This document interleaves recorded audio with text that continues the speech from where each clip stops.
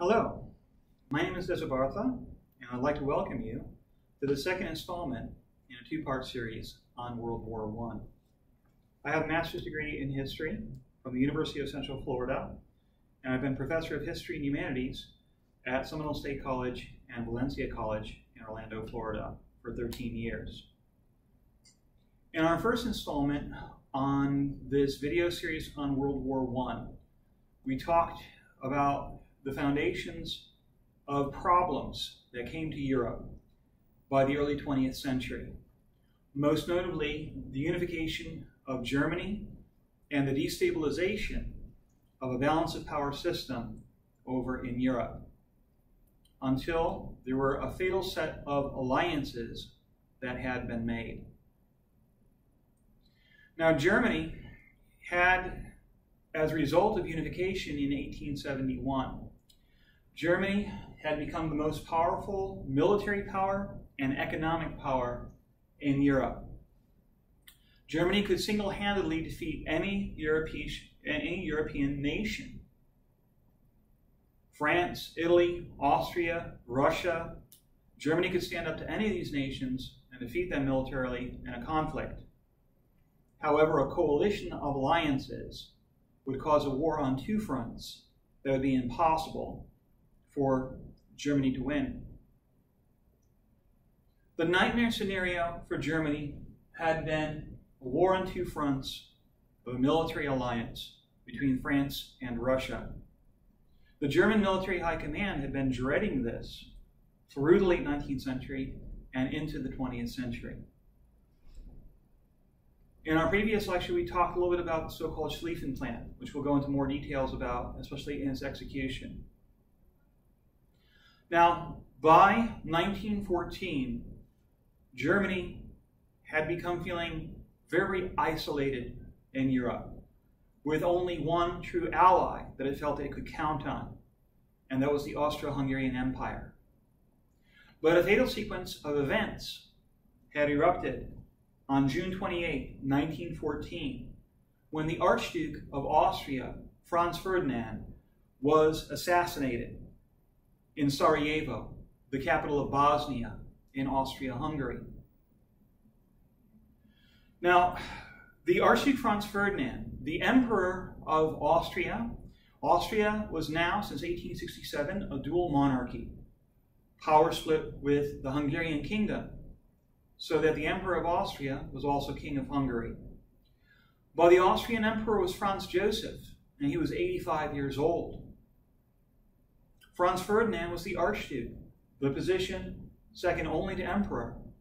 And when Franz Joseph, who most Austrians felt would die very soon, Franz Ferdinand would become the new emperor.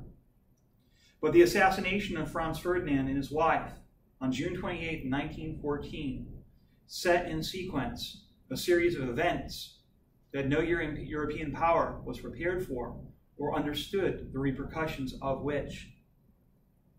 So Serbia, a small country to the southeast of Austria-Hungary, had been bitter at Austria-Hungary for quite some time.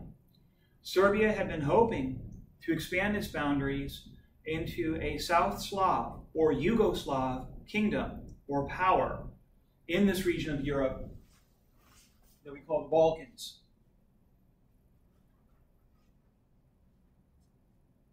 Now, after the assassination of Franz Ferdinand, the Austro-Hungarian intelligence forces learned that there was a terrorist organization called the Black Hand that was responsible for this assassination, and that the Black Hand also had ties to the Serbian government. So Austria-Hungary gave Serbia a set of ultimatums, 12 ultimatums, of which Serbia agreed to the first 11, but refused the 12th, which would grant power to Austria-Hungary of the entire police force in Serbia. This being said, Austria-Hungary declared that it would start a war with Serbia if this condition was not met. But a trigger network of alliances went: Russia declaring it would back Serbia, France declaring it would back Russia, Germany declaring that it would back Austria-Hungary. And one by one, the European nations fell like a tripwire system until all of Europe, by June 29, 1914, was at a state of war. The military powers of Europe were divided into two groups. Those countries allied to Germany, shown here in blue, become known as the Central Powers. Germany, Austria-Hungary, Bulgaria, and Ottoman Turkey. In yellow would become the Entente or Allied powers, including France, Russia, Serbia, and later in the conflict, Italy, Romania, Greece, and Portugal. Britain was a special case, as we shall see. Now, by 1914, Germany, fearing of a Franco-Russian coalition against it, Germany felt there was only one way that it could win a war on two fronts. In a Franco-Russian military alliance against Germany, seemingly Russia, which was such a larger power, would theoretically take longer to defeat than France. And so Germany had developed a military plan called the Schlieffen Plan in order to knock France out of the war rapidly so that Germany could then concentrate on the long conflict that it felt would happen with Russia. But Prussia, the German state that had unified Germany in 1871, had attacked France in the south, in an area known as Alsace-Lorraine. And they felt the French would be expecting another attack in this region. So Germany developed a special plan of operations called the Schlieffen Plan. And the Schlieffen Plan called for a lightning maneuver to strike rapidly through Belgium and then attack France from the north, to sweep around Paris from the west and encircle the French armies. The problem was the march through neutral Belgium. The European system of alliances that had gone back to the 19th century, you could not, according to the rules of diplomacy of the 19th century, simply violate a nation's neutrality. But Germany felt it had no other solution to a military problem to defeat France and Russia simultaneously. When Germany thus invaded neutral Belgium, this outraged another European power that could have been a balance of power between the Central Powers and the Entente or Allied powers. This was Great Britain, but Great Britain was infuriated by the violation of Belgian neutrality and declared war against Germany and its Austro-Hungarian ally in 1914. So in the summer of 1914, the Germans struck into Belgium. But something else the Germans did not expect happened also over in Belgium.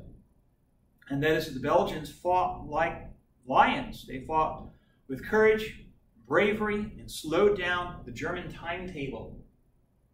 By the time the Germans had emerged into northern France, the French had enough time to move their military forces. The Germans struck down with full force, ultimately hitting the Marne River. But French military forces were prepared and had set up a defensible perimeter, especially with the slowdown that the Belgians had thrust upon the German forces. By the fall of 1914, the Germans were unable to pierce the Marne River defensive line, and the German advance was halted. The German advance was halted, and both powers tried to outflank each other until the military forces reached the sea. By the time that the forces of Germany and France had reached the sea, a stalemate would emerge in the Western Front, a stalemate that would last for the next 4 years. And for the next 4 years, neither Germany nor France would be able to break the stalemate of trench warfare. We will talk about what warfare was like on that Western Front in a little while. A decisive variable, however, would emerge in the eventual involvement of the United States in this conflict. We call it now World War I. At the time, it was simply called the Great War. There had never been a conflict of this large a scale in European history. The United States was a neutral nation at the beginning of World War I. And most Americans wanted America to stay out of this conflict. But unlike World War II, there were plenty of Americans that sympathized with Germany and Austria-Hungary, just as there were those that sympathized with Great Britain and France. The president was Woodrow Wilson, and Wilson felt that Germany was a militaristic power and personally sympathized with the more democratic governments of Britain and France. But American neutrality would be tested by a new German military technology, one of many that we will talk about. And this new technology was the submarine. Now, the submarine was one of the weapons that remained very much untested in World War I. In World War II, the submarine was vulnerable to detection through radar and sonar. In World War I, there were no technologies of this type. And so a submarine, or U-boat from the German Unterseeboot, a U-boat or submarine, if it is submerged with that little periscope above the waves, that submarine is invisible. Now, it is through use of the submarine that Germany hoped to knock out one of its enemies from this war, and that was Great Britain.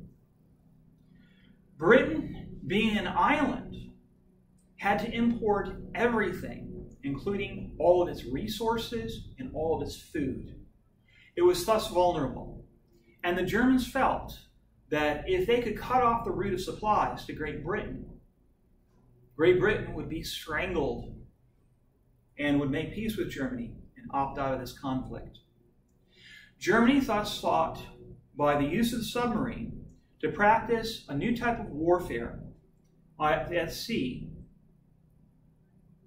They called this unrestricted submarine warfare. And by this, the Germans declared in the Atlantic Ocean that any ship was vulnerable to German attack if the Germans felt that this ship was carrying supplies or weapons to Great Britain. 1914 passed into 1915 until an incident happened on May the 7th of 1915 when a British passenger vessel known as the Lusitania was torpedoed by the Germans.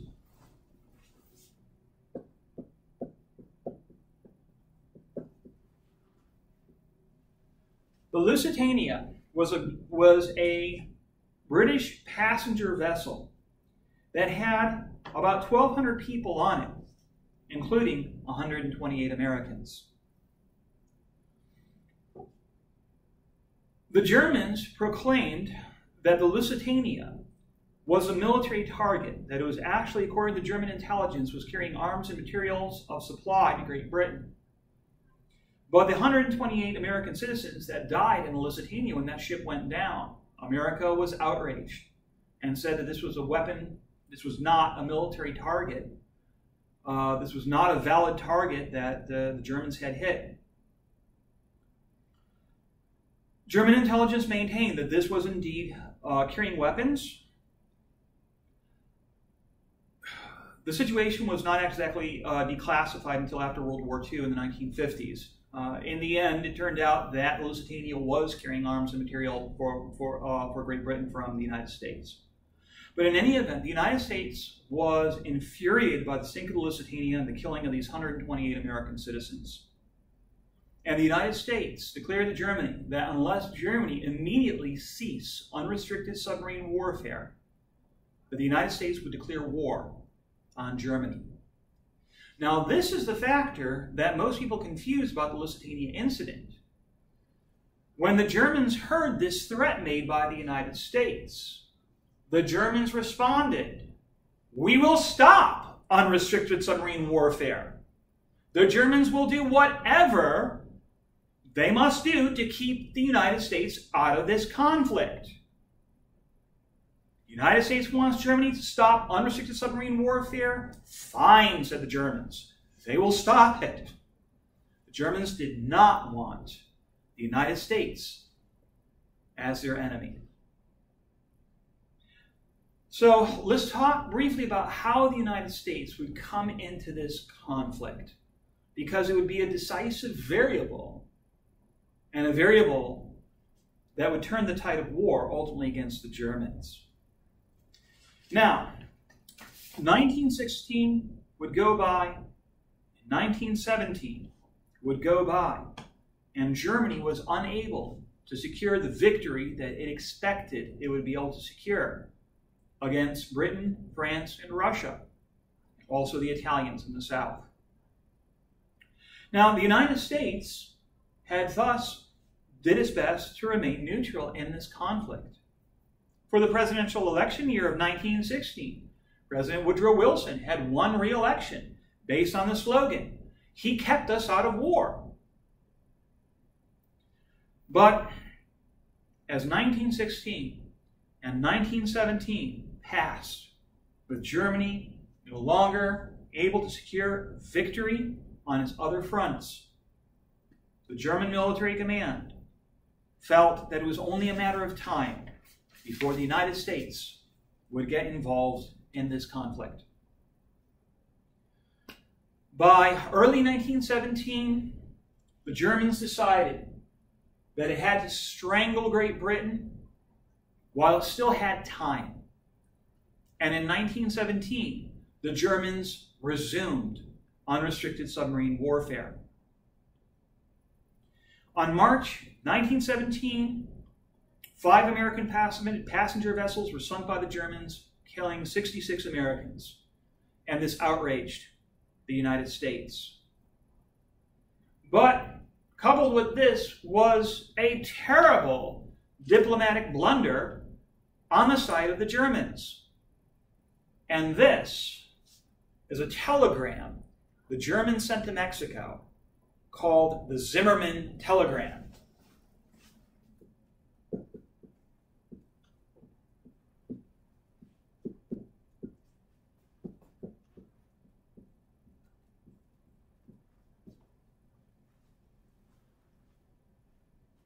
The Zimmermann Telegram was a secret telegram that the Germans sent to Mexico, proposing that if the Mexicans join Germany, join the German side, and attack the United States from the south, that Germany will make sure that after the war and after a German victory in this conflict, Germany will make sure that Mexico gets back Texas, Arizona, and New Mexico from the United States. Folks, Mexico is not going to attack the United States. And American intelligence had intercepted this telegram before the Mexicans even got it. But this had outraged the United States even further. And thus, coming before Congress and declaring that the world must be made, quote, safe for democracy, Woodrow Wilson had an easy time getting a declaration of war against Germany through Congress. And on April 5th of 1917, America joined Great Britain and France in the Allied effort against the Germans. Now, I'd like to talk at this point a little bit about how the war basically progressed, especially on the Western Front in World War I.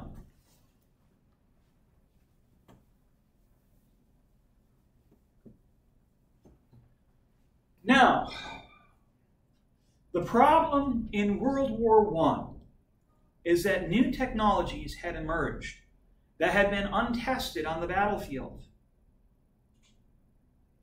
The general idea is that the new technologies of the age outclassed the tactics that could be used to counter these weapons. These would include the submarine, aircraft that initially used for reconnaissance, but then for military purposes. Also poison gas, a horror on the Western Front. Yes, the Germans used it first, but the British and the French also used poison gas. Gas that could sear your lungs for the rest of your life, or even dissolve the membranes of the eyes. But the decisive weapon for which there was no way to counter was the machine gun. Now, previously, in the conflicts of the 19th century, such as the American Civil War, the weapon had been the musket and the rifle. And, well dug in position, could get off a few shots at the enemy. If I were standing in a military line for Union soldiers in the Civil War with a few subordinates, and a rebel attack was coming from a couple of 100 yards, probably, with our weapons, kill or wound anywhere from about 5 to 10, maybe 12 Confederates. The machine gun changed all that. Now, with a well-dug-in machine gun, advancing soldiers could be mown down by the hundreds, by the thousands. There was no way for foot soldiers, infantry, to counter the machine gun.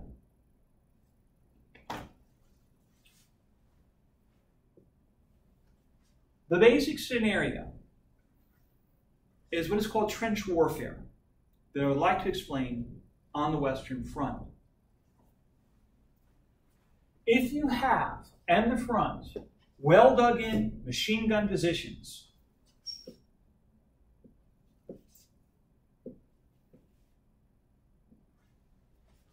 and these are attacked by enemy soldiers closing in,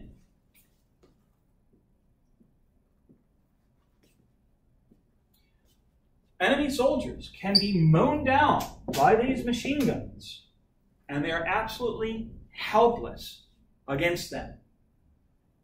So the other side would begin to build trenches of their own.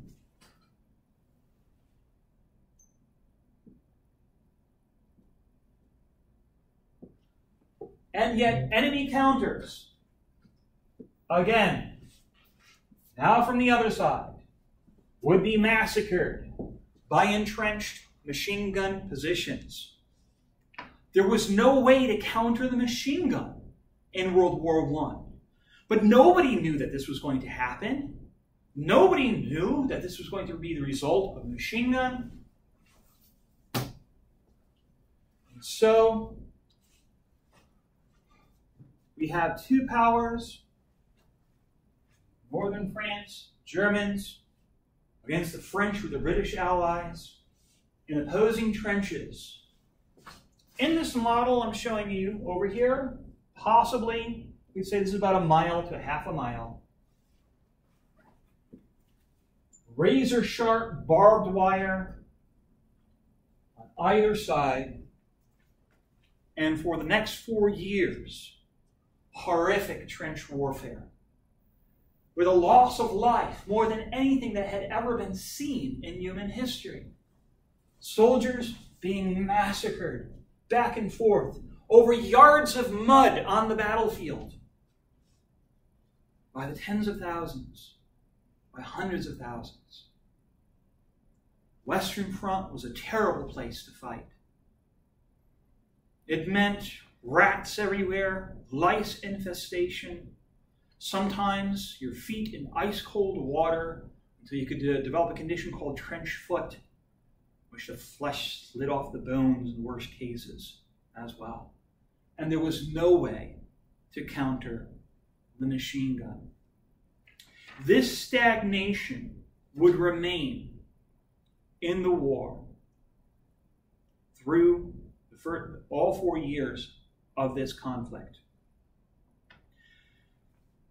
I wish to tell the story of several of the major battles that were fought in World War I. And the most horrific of the battles were fought in 1916. One against the French and one against the British. The French at Verdun and the British at the Somme.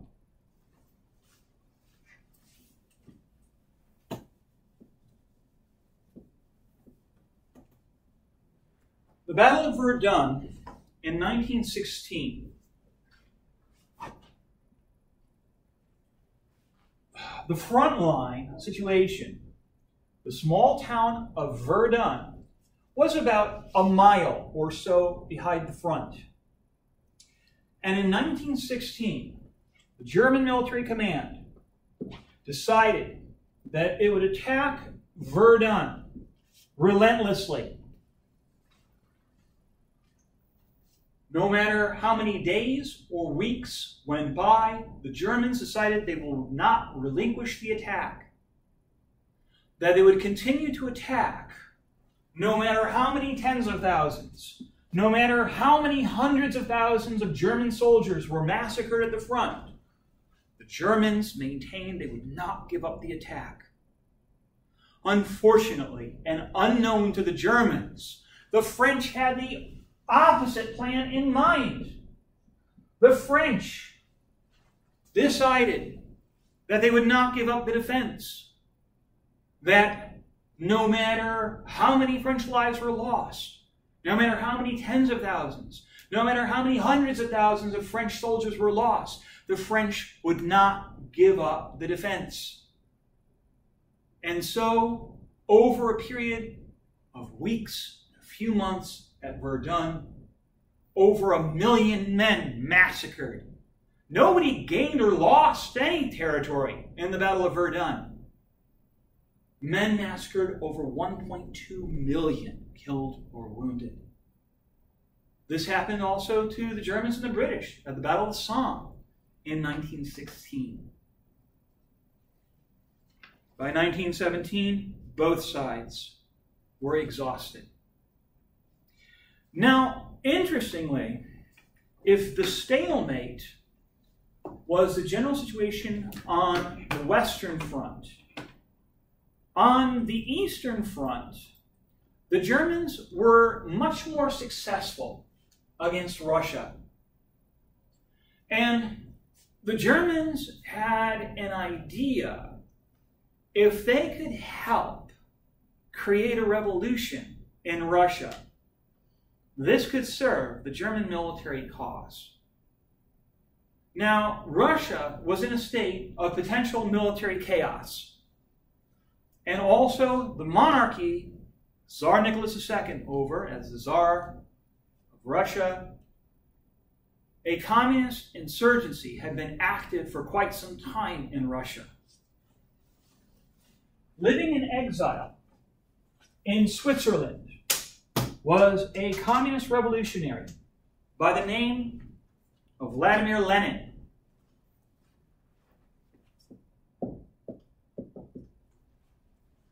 And the Germans hoped that by sending Lenin into Russia, that he could help develop revolution in the Russian Empire. And so Lenin was given secret transport from Switzerland into Russian-controlled Finland,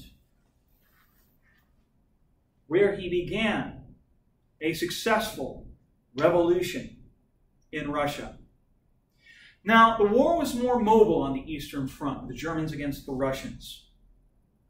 But by 1917, the Russian Revolution was gaining tremendous success. And finally, the communists came to power. But they needed to secure their revolution. They needed to secure it. And these communist revolutionaries wanted to get out of the war one way or the other. And so they sought a peace agreement with the Germans. But the German demands were high indeed. Germany demanded that the only peace that Germany would sign would be if Russia surrendered vast territories. The Ukraine, Yelorussia, present-day Belarus, the Baltic states, Finland, Crimea, and the oil-rich region of the Caucasus. These German demands were extreme, but the Russians wanted out of this war no matter what. And in March of 1918, the Russians surrendered these territories.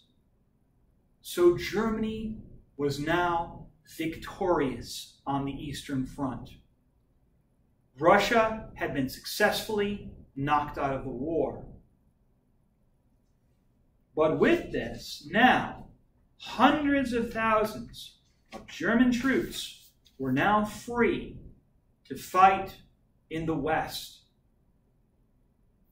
And Germany hoped over the summer of 1918 to have a final lightning blow on the Western Front before the Americans could get to France in numbers enough. And so, in the summer of 1918, the German soldiers struck. And the front line broke, and the Germans advanced. 10 miles, 20 miles, 30 miles, 35 miles, and then petered out. And the Americans had now arrived. Now, the German forces, the German soldiers on the Western Front were exhausted from 4 years of warfare. So were the British, so were the French soldiers. Morale was low, battle fatigue, shell-shocked soldiers. But the Americans were fresh. Their morale was intact. They had not seen combat. American aid with the British and the French began in the fall of 1918 with a major offensive against the Germans. The Germans were pushed back about 25-30 miles to a front line here that you can see, this dark line. Now this map shows the military situation over in the west. Yellow being Belgium and France, and blue being Germany. Now, the American supported advance had only pushed Germans back 25-30 miles or so. But Germany's allies were facing dire straits indeed in the rest of the areas of conflict.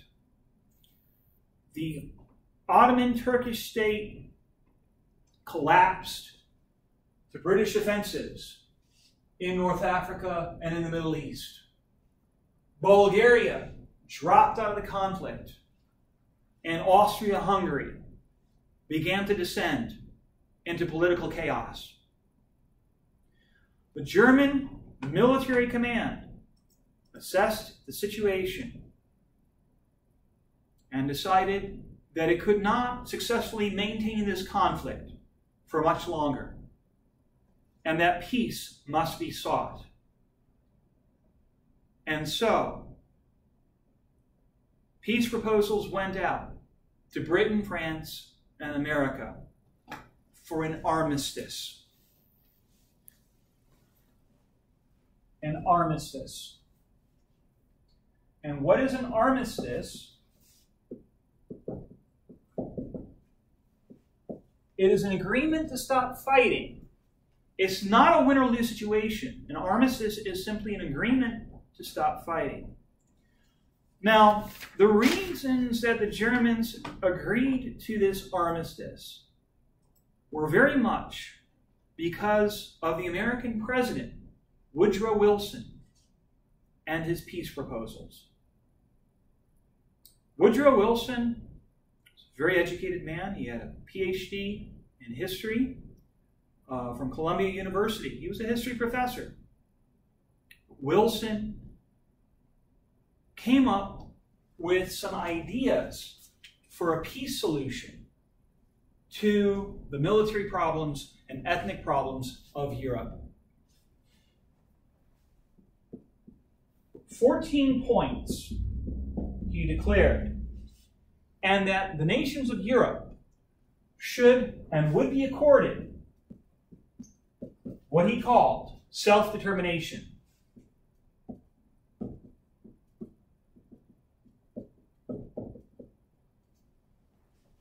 That a fair, just, and even peace would be used to settle the problems of Europe that had caused the Great War, the First World War, in the first place.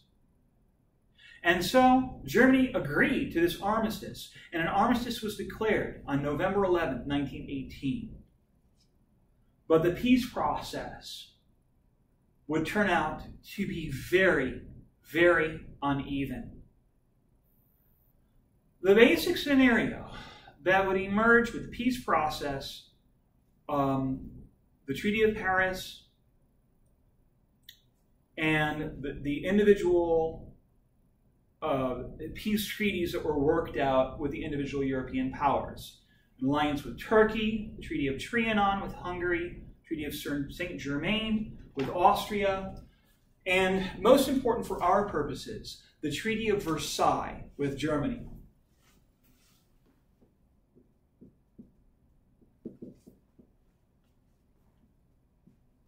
Now, if Wilson proposed and argued that all the peoples of Europe would be accorded self-determination based on his system of 14 points, it would turn out to be a very uneven peace. If you had any affiliation with the Allies, you tended to do very well at the peace conference. And if you had any allegiance to Germany, you did not. The map of Europe was radically redrawn with these peace treaties. Most important to our purposes is the Treaty of Versailles. The Austro-Hungarian Empire was completely dismantled. Austria and Hungary reduced to very, very small states. Germany actually not making out so bad as the Nazis would later make it out to be. But yet, the Germans lost territory in the east to a resurrected Poland. Poland has an unfortunate habit of appearing and disappearing from the map of Europe throughout European history. The Poles have always been in a very unfortunate situation, and that Poland has no national boundaries, no major mountains or rivers that could be used to create strong boundaries. And also, Poland has the single most aggressive military power on one side of it, Prussia, which became Germany, and the second most aggressive military power on the other side, which would be Russia. But Poland was reborn with the peace treaties of World War I. Also, the Serbs finally achieved their dream of a South Slav or Yugoslav state. A state that would be comprised of Slavic language peoples of southern Europe, that would include the Slovenes, Croats, Bosnian Muslims, Montenegrins, and Serbs. But Yugoslavia, from the 1920s through the 1930s, was often more of an extension of Serbia than a truly multinational state. Romania had gambled on an Allied victory, and in 1916 had attacked Austria-Hungary. Romania had tripled in size. Actually, Romania got a bigger piece of Hungary than Hungary got with the peace treaties of World War I. Another power, the Czechs. The Czechs, another Slavic language-speaking people of Central Europe, have never had their own state. But they had often been bitter to the Austrian Germans that had claimed power of their people for hundreds of years. They were considered to be an allied people by the British and the French and the Americans, and were given their own state, expanded with a region of Hungary called Slovakia. The Slovakians and Czechs do speak a language that is similar to one another, both of them being Slavic languages. But there the similarities stopped. The Slovakians also never really had their own state, but were part of the Hungarian kingdom. Indeed, the Slovak economy was based on timber and supplies going through the rivers of Hungary into the Hungarian mainland. But the Czechs were given control of this in a new Czechoslovak state. The Czechs cut off the supply and demand relationship that existed between the Slovaks and the Hungarians. This devastated the Slovak economy. But the Germans also lost territory in the west. Alsace-Lorraine, that region conquered by the Germans from the French in 1871, which we focused so much in the previous installment. Everybody knew that was going back to France. But the Rhineland would be demilitarized, and some small bits of territory lost to Belgium, Denmark, and to Poland in the east. But another factor would anger the Germans tremendously. The Treaty of Versailles stipulated that Germany was responsible for World War I. The so-called War Guilt Clause of the Treaty of Versailles stated that Germany was responsible for this conflict. Germany was outraged with this proposal. Did not the varied European powers not stumble into this conflict? Just as France was embittered by the losses of the Franco-Prussian War, the Germans were infuriated by the peace processes of World War I. Just as the French yearned for revenge, now the Germans yearned for revenge as well. Another vision of President Woodrow Wilson would be the creation of a new League of Nations, a diplomatic entity that would make warfare obsolete.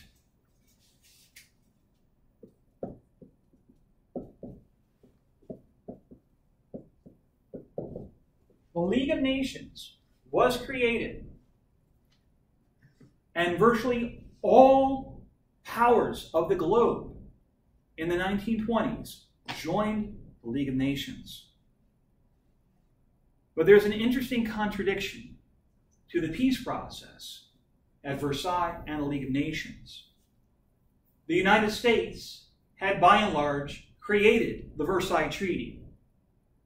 Yet the United States Senate refused to allow the United States to sign the Treaty of Versailles. And the League of Nations, created by Woodrow Wilson and the United States, to which almost all nations of the world joined immediately after the conflict, with one exception, the United States, which had created the League of Nations in the first place. Tensions were bad. Tensions were worse than they had been with the destabilization of Europe in 1871 that we talked about with the Franco-Prussian War. Now, the Germans yearned for revenge. And also, when economic chaos struck Germany in the late 1920s and the 1930s and the Great Depression, Germans wanted a solution to unemployment and hunger. And this would lead to the Nazis taking power in Germany in the 1930s. Casualties from the First World War were horrific beyond anything that had ever been seen before in European history. The Germans, at the end of the conflict, 4.2 million men had been wounded, over 2 million dead. Austria-Hungary, 1.1 million dead. France, 1.4 million. Russia, 1.8 million dead. Italy, 650,000. Great Britain, 885,000. The United States, only having about 116,000 dead since it had entered the conflict very late. Overall totals, 21 million people, 20 million dead in World War I. Half of those losses were civilians. But those losses would pale in comparison to the Second World War, which would come about only 20 years or so later. Most historians believe that World War I simply antagonized Europe worse than it had ever been. And losses in World War II would be unimaginable. Over 120 million people killed or wounded in World War II. Thank you.